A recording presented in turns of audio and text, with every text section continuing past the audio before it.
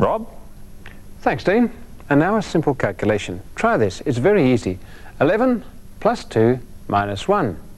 Well, 11 plus 2 is 13 minus 1 equals 12. Let's calculate it. 11 plus 2 minus 1 equals 12. Very simple. But imagine that you had to calculate it not using numbers, using letters only. Well, it still comes to the same thing. Let's write it out. 11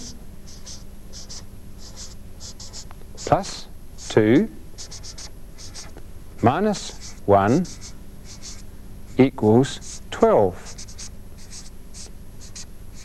And I can prove that to you like this. Let's take that away. See, there's 11. 11 plus 2, well, let's add 2 to it. Minus 1, well, there's O-N-E, that equals 1. Take that away. What are we left with? Well, T-W-E-L-V-E,